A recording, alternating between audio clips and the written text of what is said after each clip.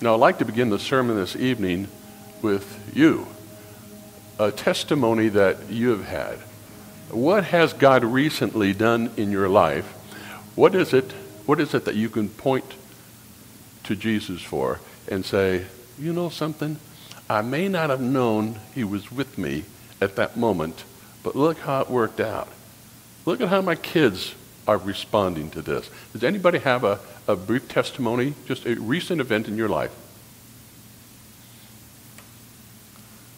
Oh, I know you all have one. Yeah. 7 years recent? Go ahead. 7, 8 years ago, I rededicated my life to the Lord, started studying the Bible every day, got involved in worship, and to say that my life radically changed is probably an understatement. I went from, I'm not loud enough? Okay. I went from being in marketing with a radio station to having a horse rescue ministry where we open up the doors of the horse rescue for senior citizens, disabled children, and the Lord said to me after these horses arrived, it's not about the horses. And I'm thinking, 23 starving horses? It's got to be about the horses, right? No? 3 times this happens. I'm kind of doing the Samuel thing. Is that you, God?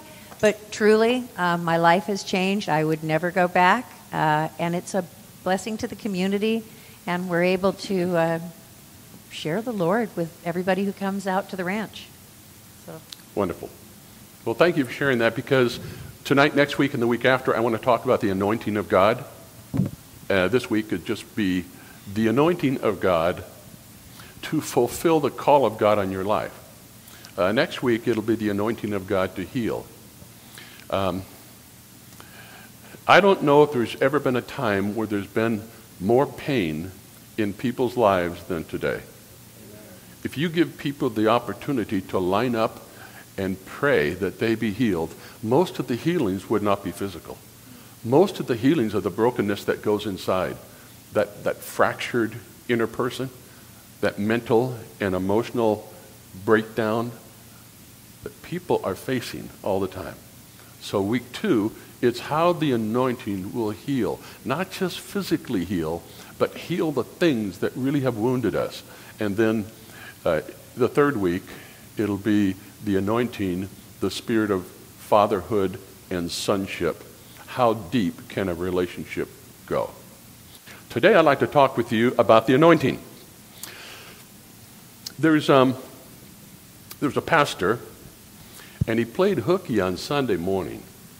He went out golfing. Now, you know, we would permit that. We'd call it tee it up, and we'd say, okay, go for it, pastor. But he called his assistant pastor and got some coverage, and he just kind of snuck out in the golf course, and he's on the first tee. It's a 420-yard par 4, and he hits the ball, kind of typical for him, but God sends a wind, a trailing wind, and it just takes the ball up in the air, soars the ball right to the green. The ball lands on the green and goes in the hole. One of the angels turns to God and said, "What did you do that for?" He said, "Well, who's he going to tell?"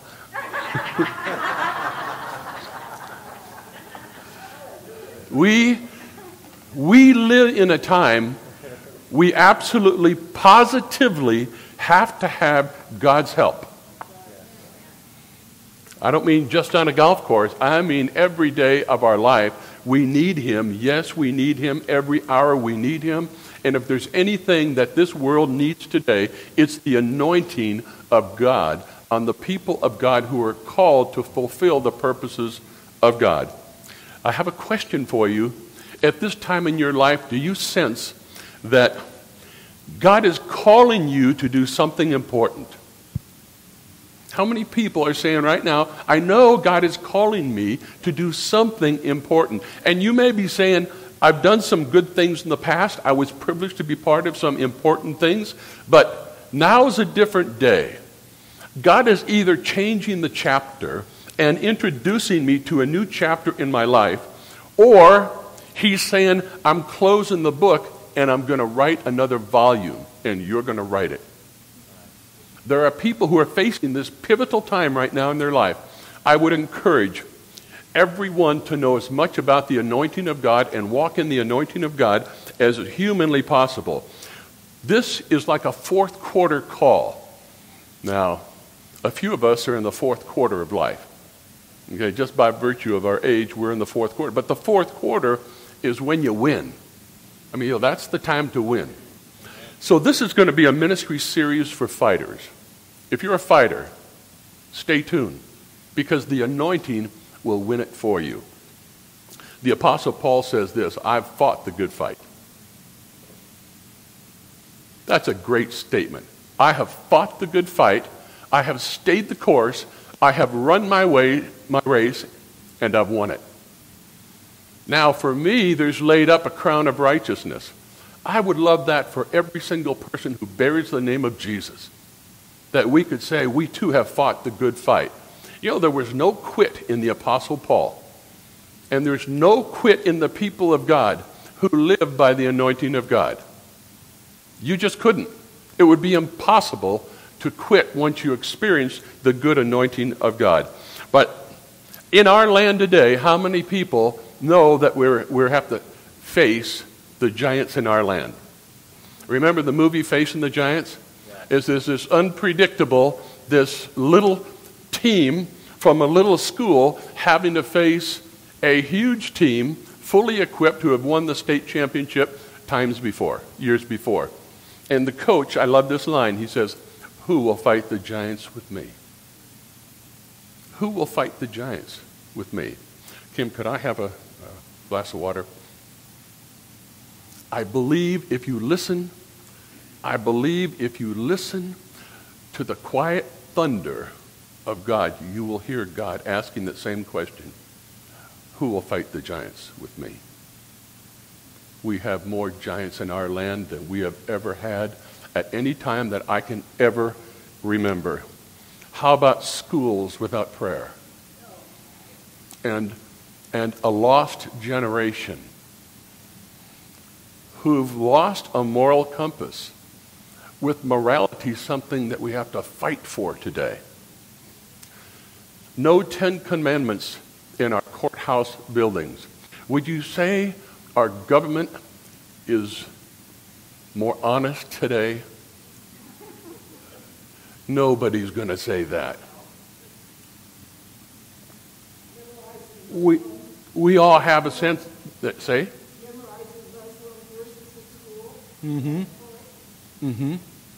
That's right. We have giants in our land. Would you call 50 million abortions a giant in the land? That's a giant in the land. Where godless evolution is taught, it's still a theory, but it's taught like it's a fact and published in books like it's a fact. We're facing giants of lies and deceit like we've never had to deal with. The evil leaders today, there are people who are leading who truly believe that they're above the law and that you and I, we the people, have no voice and deserve no voice. You can almost hear the command. Sit down, shut up, and do what you're told. The Constitution and its freedoms in our country are more at risk than they've ever been. Health care. I can't believe what people in our government, the Harry Reids, have said nobody over the age of 75 deserves health care. He's well over 75. Do you think he believes he deserves health care? And the legislation, listen, if people will kill the innocent unborn, the next are our seniors, those who are the most defenseless. I'm not so sure that we just don't have the first steps to legislative genocide. That's evil in our day. The church is being persecuted around the world, and I wouldn't be surprised if in our generation we'll see more persecution than ever. I just came back from Israel, and we went through a Holocaust museum. You know what the word on the street today is? The Jews just made up the Holocaust. That it's a perpetrated hoax. In fact, if you're a teacher in England and you teach that the Holocaust happened, you're out of a job. We're seeing systematically governments and societies and cultures being set up for the next Holocaust. Well, God has some news. I would like to share with you and use Moses and the anointing as the answer to the call of God on our lives and on the church. That if there's going to be change, it's going to have to be by the power of God, the ability of God, the anointing of God to fulfill the call and destiny of God on each and every one of our lives. The anointing reflects God's nature. It's how God does things. It's how he moves on the earth. Do you know, when God moves, he always moves by his anointing, and it's always good. It reflects his goodness. Remember Hebrews 10:38? It says how God anointed Jesus of Nazareth, who went about doing good and healing all that were oppressed of the devil. But he did good. When a rich young ruler runs up to Jesus and throws himself at his feet and he says, "Good master," he said, "Hold on just a minute there. Only God is good. Only God is good." When the anointing of God is available for you and me, it'll always produce the nature of God, and it'll always come out to be God's goodness. God has a certain way of doing things, and he will not compromise. The anointing means to accomplish the mission and call of God. So if you have your Bibles, let me ask you to turn to Exodus chapter 1. Let's start by taking a look at the life of Moses and the times of Moses, because we've got some lessons that God has for us today. In Exodus 1, verse 7, the children of Israel were fruitful and increased abundantly and multiplied. They waxed exceedingly mighty, and the land was filled with them. You get the picture? God says to Abraham, Isaac, and Jacob, "I'm going to bless you, and I'm going to multiply you. I'm going to increase you." And even though they find themselves slaves in another country, God says, "I'm still going to bless you. I'm still going to multiply you." And then it says, now, there arose in Egypt a king that didn't know Joseph. He made their lives bitter. In verse 11, he set taskmasters to afflict them in their burdens.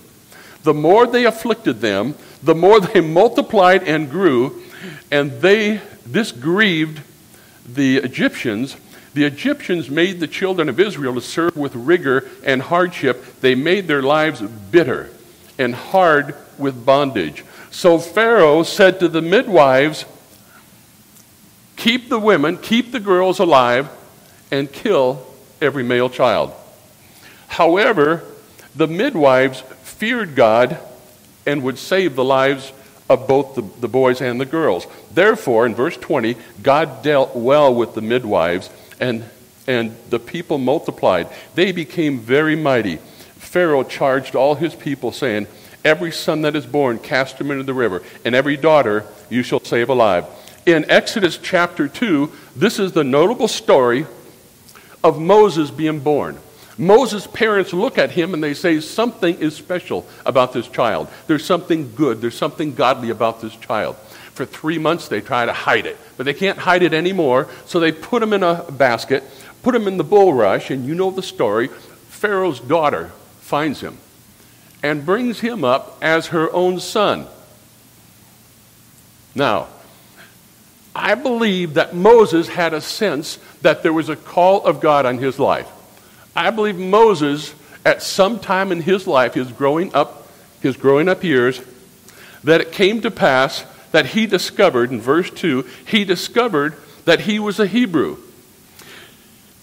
One day, as he's visiting his Hebrew brothers, he sees an Egyptian oppressing one of the Hebrews. Have you ever had a defining moment where you just snapped? I call it the Popeye moment. You remember Popeye? Yeah, that great hero long ago, Popeye the Sailor Man. And Popeye had a dad who taught him some courage, and it was Old Pap. Remember that? And then Popeye had the love of his life, Olive Oyl. What a great name, Olive Oyl. And she was a head turner and a car stopper, and she would just cross the street, and it wasn't quite, and Popeye just loved Olive Oyl. But it came to the point where the villain, Bluto, would harass and begin to oppress. And remember the famous words of Popeye? That's all I can stands. I can't stands no more. And so out comes the spinach. The arms are pretty ugly, but they're big and they're powerful. And Popeye just saves the day. He had this defining moment. He just sprung. And I'll tell you, then Bluto was history. I believe Moses had this same defining Popeye moment where he discovers he's a Jew. And this nation is enslaved. And he has a sense there's something about God's call on his life. He knows there's something wrong about this, and he knows he's called to do something about it, and he sees the oppression go on right in front of him. He has a Popeye moment. He snaps, and he kills an Egyptian and buries him in the sand. There's only a little problem with that. The problem is that's not good. If God's going to trust Moses with his anointing, it won't be so he could murder other people. It won't be so he could take the life. God is in the business of saving life through his anointing. So God's got to do something with this Moses guy. He flees to the Midianite wilderness, and for 40 years, he works for his father-in-law, Jethro, and he becomes a shepherd. 40 years. You got to be pretty patient to have a call of God on your life and wait 40 years and just hang around being a shepherd. Like there was nothing else to do. However, the time comes where God is ready to make his move, and there's a period of time where Moses had a chance to reflect. Moses had a chance to make a decision. He's going to do it God's way. In Exodus chapter 3, verses 4, and when the Lord saw that he turned aside. Now here's the burning bush experience. Moses is out there just tending his sheep.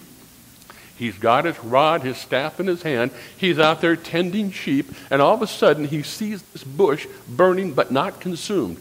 And you know the story, but I want to point one thing out to you here because it makes a difference with our calling and our anointing.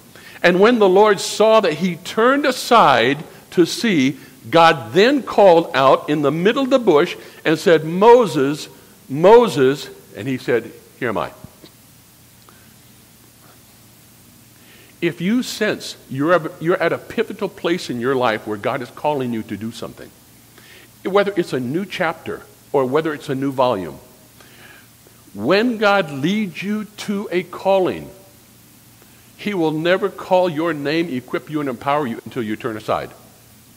Absolutely essential that Moses had to turn first, and then God recognized him, called his name, and said, take off your shoes. This is holy ground.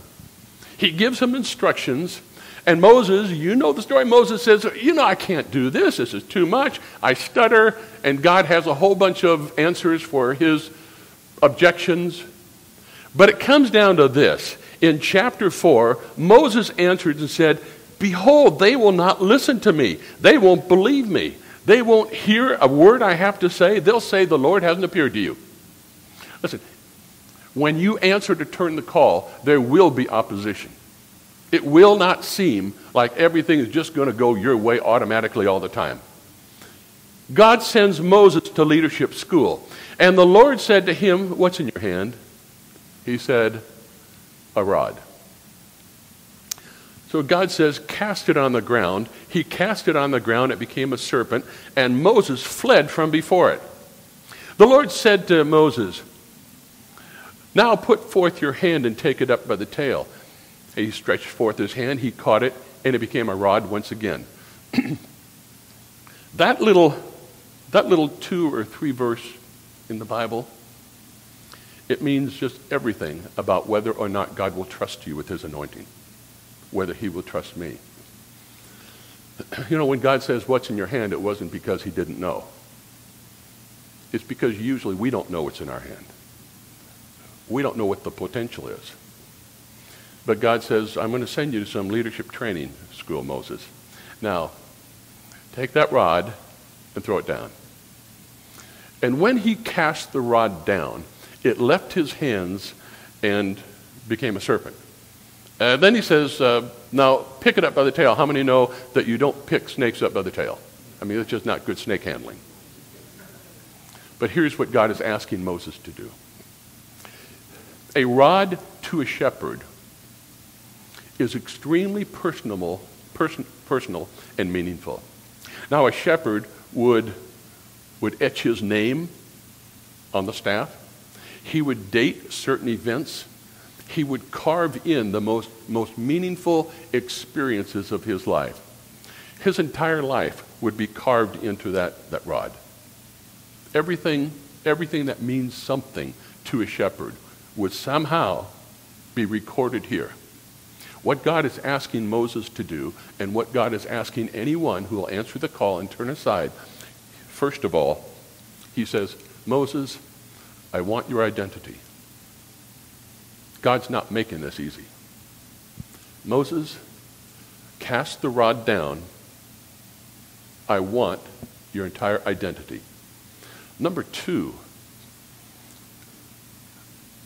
the shepherd's rod represented his provision.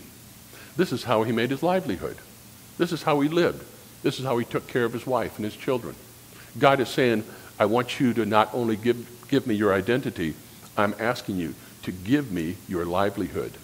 Everything that you trust in to take care of your wife and family, I'm asking you to give that to me." And the third thing this rod represents, it represents his future, his destiny, what he would become as a shepherd.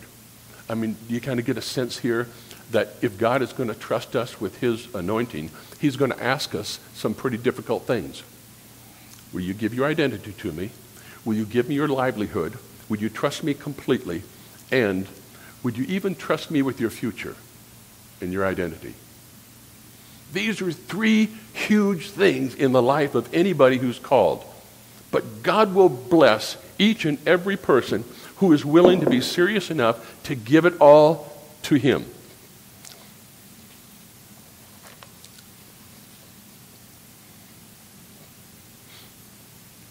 I think back, in 1996, we sailed our boat to Mexico. That was turning. That was our turning to God. We only had half a verse that we're to seek the Lord, draw near to God. He'll draw near to us. Only half a verse. But unless we would have turned and actually did it, we wouldn't have drawn near. And then when we're in Mexico, God calls, he says, "Now I want you to missionary. I want you to be missionaries in the land." Kim said to me, "I don't want to be a missionary's wife." 3 weeks later, she came back and said, "You know, if God says so, that's the right thing." We had to turn, though, and do it. We couldn't just say, we intend to. We had to go turn and make that happen. And then thirdly, God one day said, "I'm calling you to pastor and plant a church." And Kim said, "I don't want to be a pastor's wife. I never bargained for this." 3 weeks later, she came back and said, "If that's what God is saying, that's the prudent thing to do." But our good intentions weren't enough. We had to actually do it and step out of the boat. And then God said, oh, you turn? I'll bless you and I'll give you my anointing to do what I'm calling you to do. Now here's two things that happened to Moses and will happen to anybody who turns and receives the anointing. Number one, Moses was transformed. Two, God used Moses to transform a nation. The calling and the anointing is all about transforming us and letting God use us to transform some bigger plan that he has. Do you know, God has a big plan, right? The plan of God is really big, but the call on my life is a much smaller plan than God's overarching overall plan. But he is calling each one of us and is willing to anoint us so we become part of the church that's fitting in to his big plan. God has a big plan, and it's to transform us, and it's to transform nations. When I use that word transformation, I think of Romans 12, 1 and 2. Don't be conformed to this world, be transformed. That word metamorphosis. And we've all heard the example about the ugly caterpillar, and then the cocoon, and the time of rest, and then the emerging out of the cocoon. But here's the amazing part, that the DNA of the caterpillar in the cocoon becomes liquefied. That it's no longer this furry, ugly little something that crawls along slowly. It now is in a protected environment, and the liquid has the very same DNA as the caterpillar. But when God is ready, he breaks that cocoon open, and out of it soars something beautiful.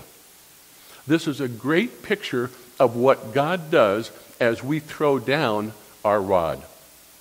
You know, after Moses threw the rod down, it never again was called the rod of Moses, it was called the rod of God.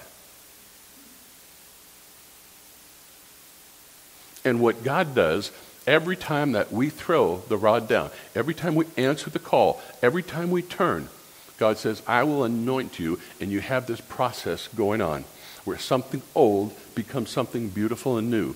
But it takes this something that goes on in the middle. So I'd like to leave you with a couple thoughts. Number one, Jesus said in John 15 that the Father is glorified when we bear fruit. When we bear much fruit, he's glorified. And he says, you can ask me what you want, and I'll give it to you, that the Father be glorified in the Son. I take a look at the turnings in life that God required. And every time, there was fruit. There was more fruit. There was salvations, baptisms, people being transformed, people beginning to serve God. And some of the people never even believed that they would ever serve God. I think of a little Croatian woman who put 10 kids' kitchens in 10 different barrios. And through her effort, and a lot of volunteers and a lot of giving, they just eliminated childhood malnutrition in that part of the world. A little lady that never thought that she would, I didn't even know she was a Christian until she was baptized. God used her so mightily, but she had to make the turn, and she had to go for it. Today, we're fortunate that we have the opportunity to make a turn. There's a turn to planting a cluster of 6 churches, 5 or 6 churches. There's also an opportunity to plant an additional cluster of churches in Mexico. There's also an opportunity to plant churches east of Homeland, out in the Hemet area going east. I'm taking a look at all these opportunities, and I'm asking the Lord, how would all this be possible? It would be possible by anointing, because in every area God is leading us, He's also got pockets of leaders. People who He has been working with already, who He has called, who He is anointing, and who He's preparing for the next chapter in their life. Each one will have to say what Moses said. I'm going to throw down the rod. God, you get my identity. I'll trust you for all my provision, and my future, my destiny is in your hands. I'll give you everything. Now, for giving God everything, He will trust you with His anointing. That's the trade-off. You give God it all, and He'll give you His all. And then that all, that anointing begins to take on a life of its own, where you cannot control it. You cannot define it. You cannot handle it. You can't do anything except just hold on to God and let Him take you wherever He wants to take you. And that's where a lot of us are in our life right now.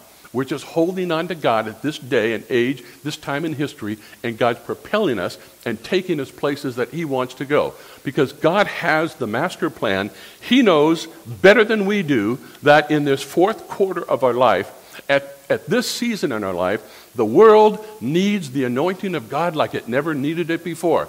All of the things that I mentioned early, the first page of the sermon, all of that stuff, that just pales in comparison by the troubles this world is in. I talked to a pastor last week. He said, Mike, I have never seen more sin in the world than I've seen today. What's the cure? The cure is the anointing of God. That's the good that overcomes the evil of the day. Just because God's good and God's in His anointing. My challenge to you tonight is, what's in your hand? You know, it's fashionable to say today, what's in your wallet? But I'm going back to Exodus here, and I'm going to ask, what's in your hand? What has God entrusted to you? What is God saying you're going to have to put it down if you're going to turn, if you're going to trust me? You got to be willing to do it, and you got to do it. But in exchange for that, God has an enormous blessing of His own nature, of His own character, and it's wrapped up in His anointing. And He's willing to give it to anybody who wants it bad enough. My prayer is for you and I that we'll want it bad enough. Now, I look around the room here, and I said, you know, I'd like to have between 50 and 100 people in the room. This is a pretty small crowd. And as I was praising, I thought of a story, true story, many years ago in the 40s. A group of farmers that went to a particular church in North Carolina, they said, we want to have a revival, but there's none of us qualified to do this revival. And this story just came to mind as we were praising here. Thank God for what you do have. Don't begrudge what you don't have. They hired an evangelist. His name is Mordecai Ham. All week, he preached at this little farmhouse. All week, he led revival. All week, he did altar calls.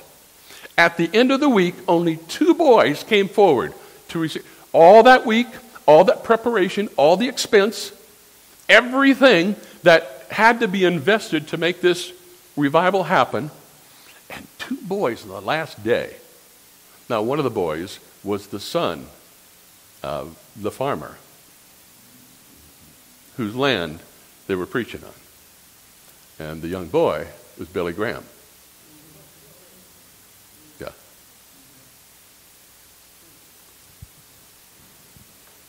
There's a verse in the Bible, I can't think of where it is right now, but do not despise small beginnings. God will surprise you. The anointing of God is capable of surprising us and capable of doing the things that man cannot do in his own power, in his own ability. So my prayer, right now, my prayer is that, Father in heaven, may we see the place of turning in our life right now. Show us where to turn. Give us the wherewithal to make the turn. Let us throw down the rod in our life, what's in our hand, so that we identify with you and we give up our own identity, that we will take from your hand and only your hand, that your provision is all we need and all we want. And third, whatever future I may have, however many years you might give me from this point forward, I give those to you. It all belongs to you because you're the rightful owner of every single thing. Now, when you turn, stay open. God wants to give his anointing to people even more than we want to receive it.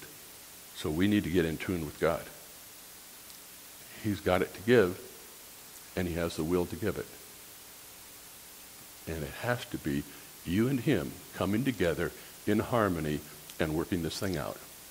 But just know, he's got it to give, he will give it, and he's asking us just a few important questions. Amen. Well, I'll ask Roger, Lord, pray for us and dismiss us, but I have a benediction for you.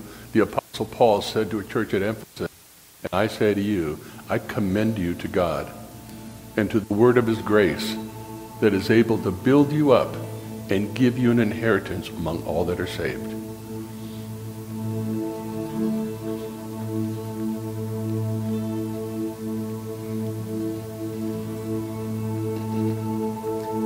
Oh, thank you, Father, once again for just delivering a word, Father, that just penetrates our lives in such a way that creates transformation, Father. I thank you that each and every person that would leave here today would not just let this message go in one ear and out the other, Father, but it would stop and it would, and they would spend some time and take a look, Father, in their own life and find out what it means for them to have that anointing and how can they use and what are they not letting go of. Father, I pray that each and every person here would let go, Father, or what perhaps is stopping them back for their destiny, living out their destiny that you have for them, Father. I thank you that we can trust you and we don't have to carry the burdens, Father. When we live in the anointing that we heard about tonight, we know that we're living a God-filled life according to your purpose and plans for our life, as your word says, Father, that you do have plans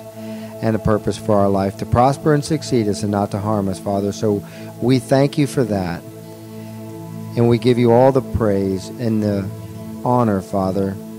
We thank you that this week would be a kind of week, Father, that would be a supernatural week full of favor, grace, and mercy.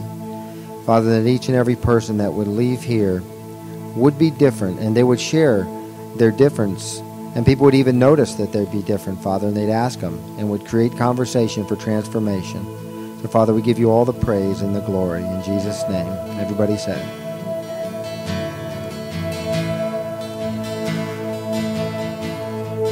lay down your